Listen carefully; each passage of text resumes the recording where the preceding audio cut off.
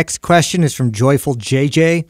What are your favorite pre and post workout meals? We get this question so much. That's why I want to answer it. At first, I think, oh, that's kind of silly because it's quite individual. But I mean, the question is on us, right? What do we like to eat? Did you see my pre-workout yesterday? What was your pre-workout? You didn't see my pre-workout yesterday? No. Yeah, a pound of cotton candy grapes. What? Yeah. Did you really? Yeah. So you're the first person to tell me about those. I didn't even know that was a thing. Yeah, these are grapes that have been bred to taste like cotton candy. They are actually they've been patented in Florida, a farm out there. They went through, I think I read over 1,000 different genetics of crossbreeding until they found the perfect cross to create this cotton candy natural flavor. So nothing synthetic in it or fake or artificial. It's all real. Does it taste like cotton candy? Oh, you haven't had them yet? No. Oh, I'll bring them in. I bought like 10 bags and froze a bunch. So it's spot on like cotton candy. It's the most amazing grapes ever. They literally taste just like cotton candy when you eat them. It's amazing. It's like God is rolling his eyes. And that's an old. I want to say Frank Zane. I thought for sure you would have heard of it. That's why I was eating grapes pre-workout. A pound of grapes. The high glycemic index, carbohydrates. Yeah. And they taste amazing. And it's cool. so funny. We have grapes that taste like cotton candy, and then there's cotton candy that's grape flavor. Yeah. Like, what the hell's going on here? Yeah. So for me, pre-workout, I don't like to eat something right before I work out. But if I do eat something, it's typically about 2 hours. Oh, we should talk about that. An hour or two before. We should talk about that. Like if you're eating it, so even when I eat the grapes, I'm eating grapes. It gets high glycemic, so I know that it's going to convert faster to sugar. So I'll have grapes like an hour before. But if I have like right before. No, an hour before my workout. If I was to eat a meal that I'm hoping that's going to be quote unquote my pre-workout meal, it needs to be at least 2 hours before because that's what it takes on average to convert that over into sugar. Otherwise, people that eat a pre-workout meal 30 minutes or an hour before their workout, they're not even getting the benefits of that until after their workout. Yeah. I like 2 hours before, 2 or 3 hours before, and I'll have white rice. It's easily digestible for me.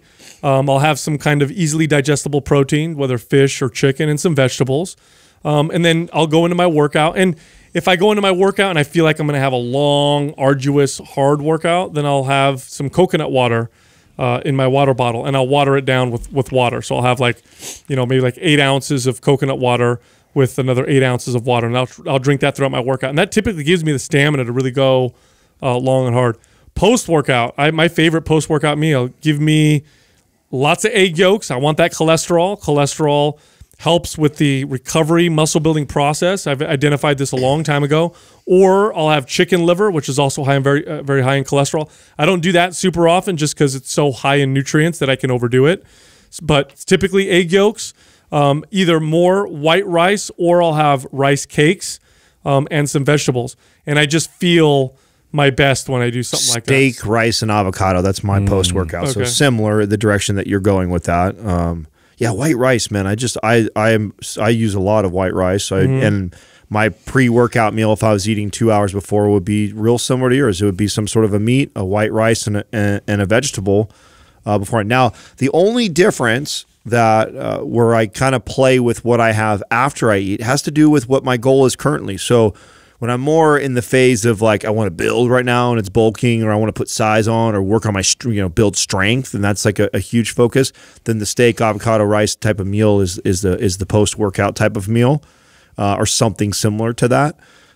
If I'm actually trying to lean out, I'll actually stretch out what do they fast? Yeah, I hate to say fast because it's not like you're just not going to eat. Yeah, I'm going to restrict because when we train, especially if we train really hard, your body depletes like 80-85% roughly, okay? And that's obviously going to be different for each person, of your glycogen stores. And so especially if I spend some time walking or doing something afterwards, my body, hopefully an hour after I've trained really hard, even if I'm sitting on the couch working or just relaxing or doing little things around the house, I'm hoping that my body is converting and using fat as a main source of fuel.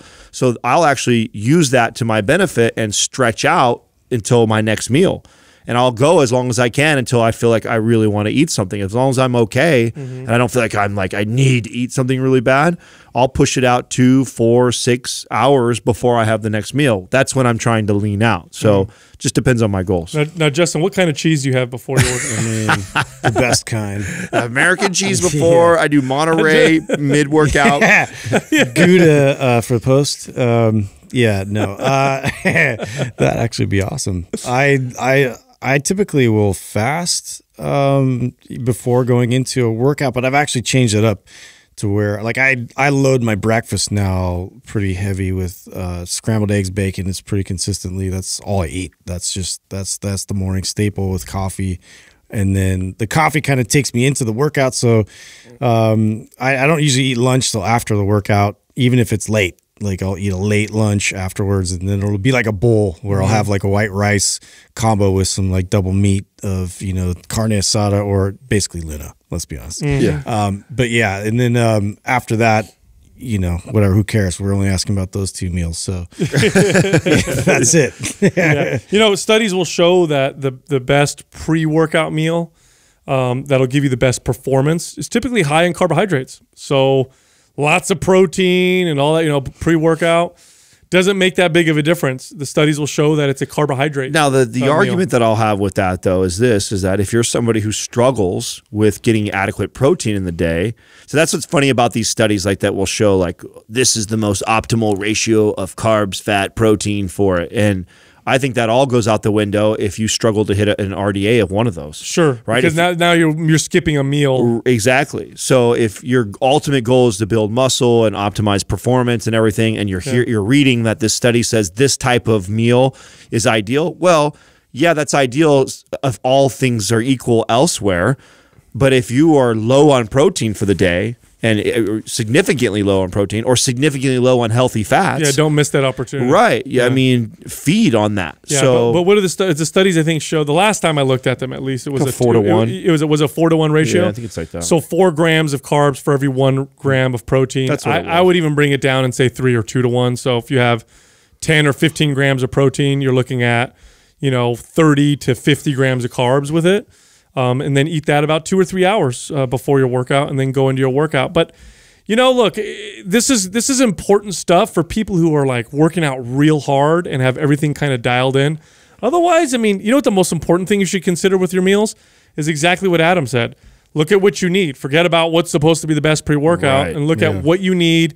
That's going to give you the best results ultimately. Those of you that are super dialed in and you're super consistent with your workouts and you're training at a very, very high level, then it might make sense to kind of play with For me, those. it was like, what's not going to, give me like heartburn and gas and diarrhea. Like, that's real important, because when you go into squat, you don't want all those factors fighting you. Yeah, give you a little turbo at the bottom. It's disaster. I mean, you could promote an authentic post on Instagram, but hey, look, other than that, there's no value. Hey, look, I shit my pants. I'm so real. Yeah, it's so real.